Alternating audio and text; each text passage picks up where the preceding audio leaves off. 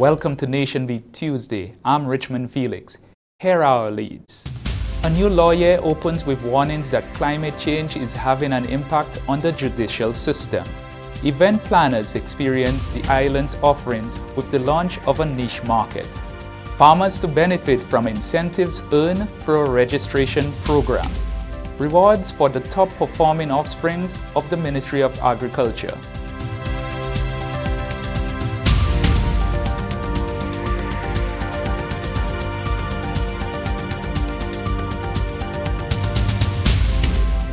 Today, the Eastern Caribbean Supreme Court commenced its new law year, with the Chief Justice calling on the governments and people of the Eastern Caribbean to embrace the concept of resilience against the realities of climate change.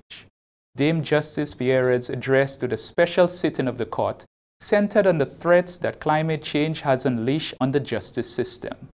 In fact, Tuesday, September 18, marked 1 year since the passage of Hurricane Maria, which wreaked havoc in the region, especially on the Commonwealth of Dominica.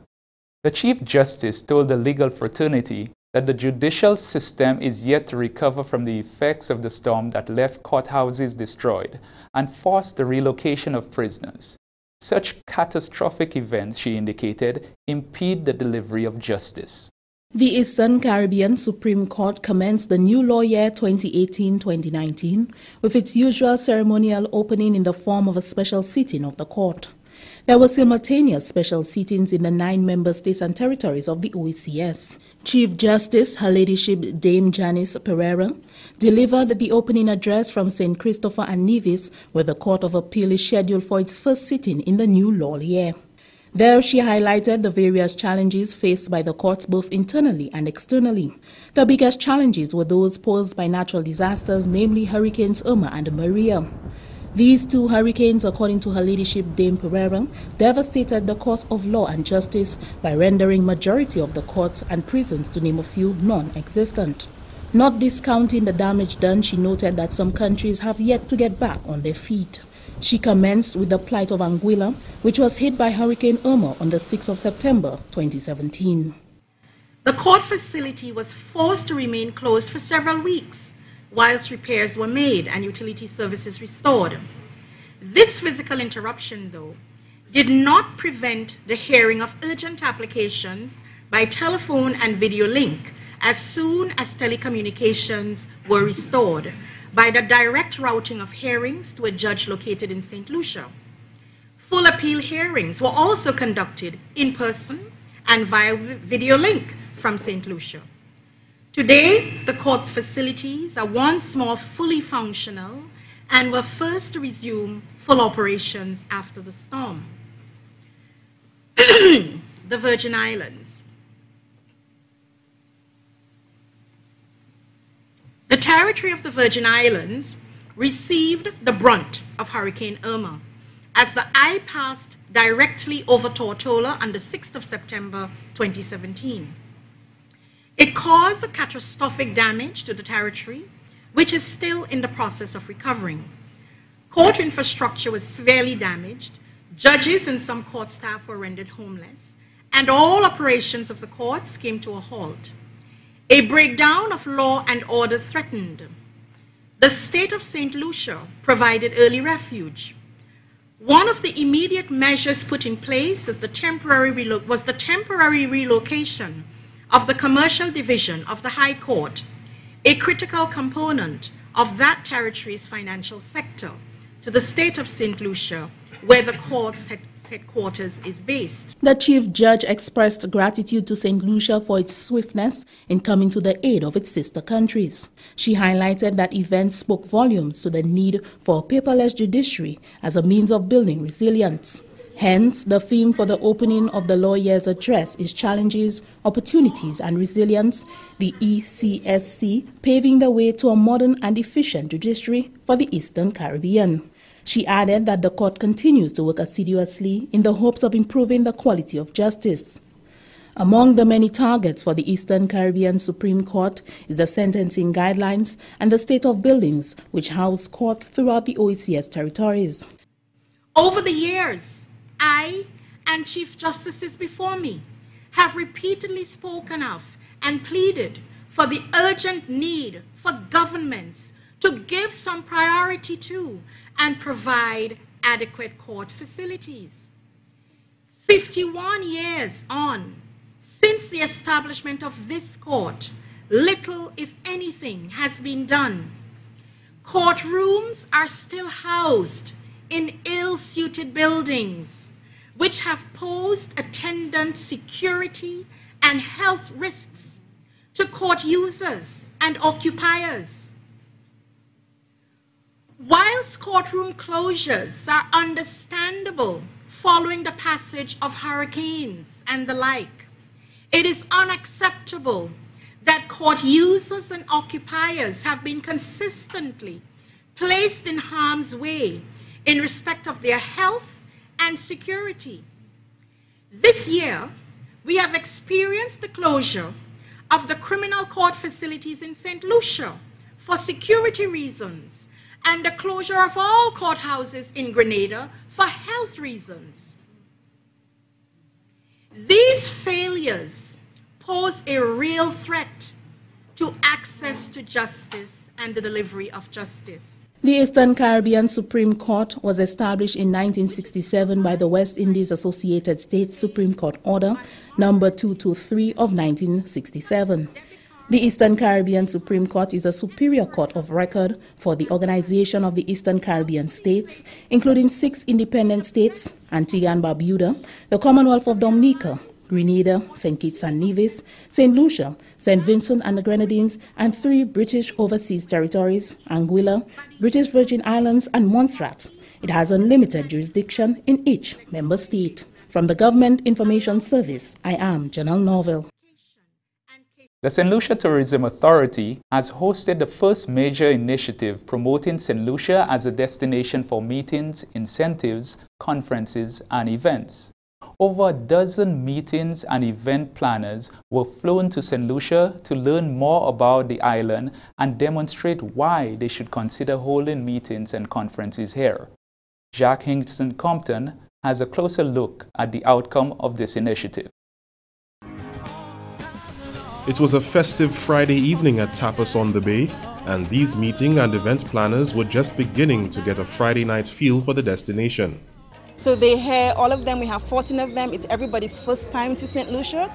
It's a couple of them first time to the Caribbean. So they're looking for new places for their companies to introduce new destinations. And they're looking at, and all of them have groups for 2019, 2020, 2022.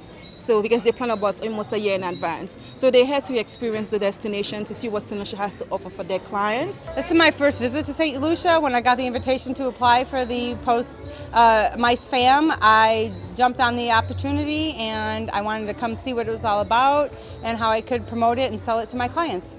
This familiarization trip is also intended as a networking opportunity for destination management companies and hotels selling vacation and incentive packages to large corporations in the United States and Canada. We have people from Utah, we have some from Arizona, we have Tennessee, we have Illinois, we have Georgia, we have somebody from Montreal as well. And somebody from Massachusetts, from the Washington, D.C., so all over the U.S. When it comes to selling to my clients, I think the first thing we see is just the beautiful, wonderful personalities, the gorgeous weather, the fantastic scenery, and that's really what it's all about. It's about those experiences that you don't get to have at home. It's just the simplicity of the island actually is what really is just most amazing to me. Increasingly, corporations are seeking exotic destinations to hold conferences and meetings. Some are considered rewards for teams that have performed outstandingly. The meeting planners will network and experience for themselves the island's hospitality, sites and attractions, and the quality of conference facilities. They're also having fun. Being able to come here and enjoy it firsthand and being able to see the destination from top to bottom has been great because we've been able to experience it and being able to go back and explain everything that we've seen and everything that we've done. The SLTA says some of these meeting planners are finalizing itineraries for 2019-2020 and St. Lucia is included. Having experienced the destination firsthand, they are in a better position to develop more unique programs and boast the advantage of direct contact with local industry players. Reporting from the Government Information Service, I am Jacques Kingston Compton. This is Nation Beat. Coming up, introducing motivational interviewing techniques for key populations and farmers to benefit from incentives earned through a new registration program.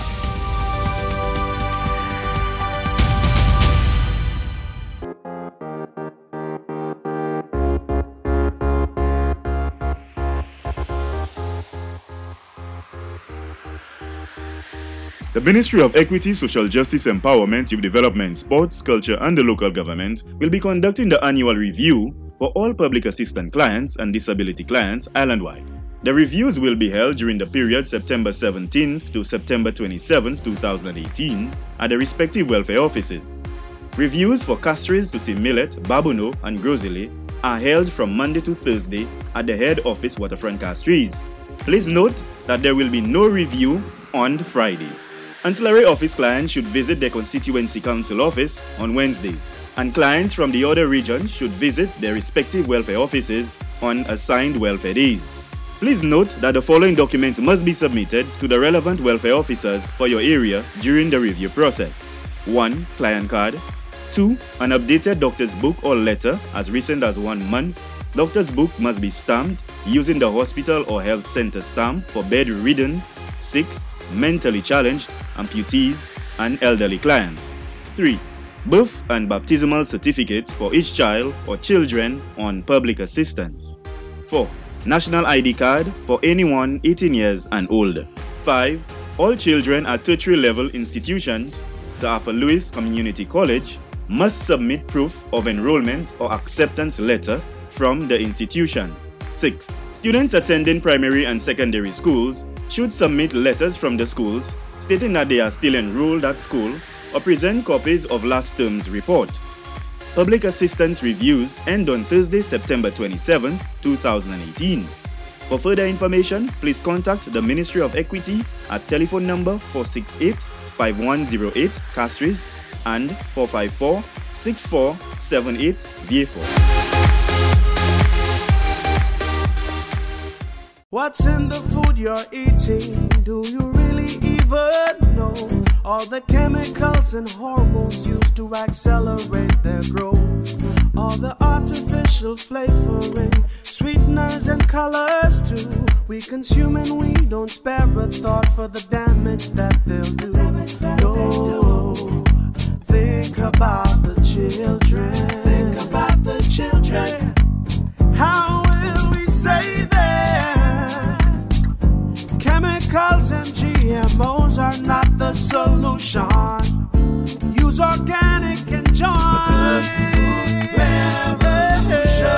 Excessive agrochemical use, additives and genetically modified foods are harmful to health and the environment. Join the good food revolution. Grow, buy and consume organic. A message from Rise St. Lucia and the Ministry of Sustainable Development with funding from the GEF Small Grants Program, UNDP. The good food revolution. The Ministry of Health and Wellness, with support of stakeholders, is working toward creating an environment that encourages voluntary disclosure by key populations in St. Lucia via improved communication technique. Glenn Simon has more. Based on a recent population size estimate survey, groups such as men who have sex with men, transgender, and female sex workers are very reluctant to disclose their sexual behaviors to family, friends, and health professionals. Disclosure and concealment of sexual orientation or involvement in sex work is closely associated with factors such as stigma, confidentiality, and social support. Gaining a better understanding in the OECS of how best to facilitate disclosure while protecting medical confidentiality is a critical task if the subregion is to achieve the 90-90-90 targets set by UNAIDS to help end the AIDS epidemic. In this regard, the Department of Health and Wellness, in collaboration with the OECS HIV/TB Elimination Project, United and Strong, the Caribbean Vulnerable Communities Coalition, and the University of Alabama, undertook a pilot initiative referred to as motivational interviewing to better understand and address key population disclosure in St. Lucia. A 2-day workshop was facilitated by Contact Flex coach Maurice Bulls of Behavior Change Consulting. This guiding style of motivational interviewing was the key because they felt like we were partners. We felt like we were on the same page. And that's what they're learning here, like, okay, we've been doing some of these things already, but partnership is the key. And really being in there and understanding their perspective and especially coming from the same culture. Bennett Charles, Communication and Advocacy Officer with United and Strong Inc., expounded on the benefits of this training. Tailored motivational interview, I think it's going to assist us in a number of ways. We've done 2 major research pieces in the Caribbean recently, well, more the OECS. The barriers survey and the PSE survey really showed how clients thought about the services. One, they thought that the services were very rigid and very autonomous, and the services were not very engaging. And so what the MI is going to do, one, it will assist nurses and other healthcare professionals in being able to have a more client-centered approach in terms of how we engage the clients, how we get information from the clients. It will be more conversational, so clients will be more open. The other thing, if clients are more open, they would be more willing to at least, one, if they have issues with the medication, they will be able to speak to you a lot easier. So it will encourage adherence, and it will also encourage disclosure.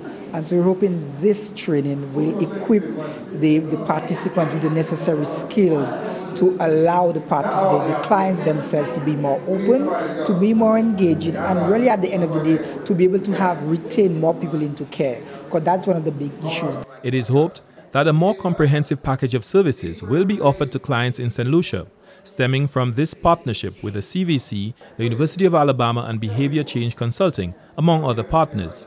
The workshop commenced September 13th at the Pastoral Center in Marisil.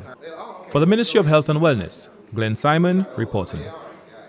A new farmers registration program designed to improve the planning of production will have the spin-off effect of producing valued incentives for the participants.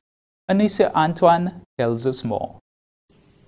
A program that will assist St. Lucia in streamlining agricultural production has been approved. The program necessitates the registration of active farmers in order to better plan production cycles. The Acting Director of Agricultural Services, Alicia Daniel George, said data collection is essential to the success of the project. It is the National Farmer Registration Program, and it entails the registration of all the farmers on the island, be it crop farmers, livestock, or fisheries farmers. Okay, the registration program will entail getting all the farmers to give us some sort of data on themselves. The registration process will assist in the planning of projects aimed at improving farming practices. The reason for the farmer registration is it will assist both the farmer and it will assist the ministry. It will assist the ministry in our planning.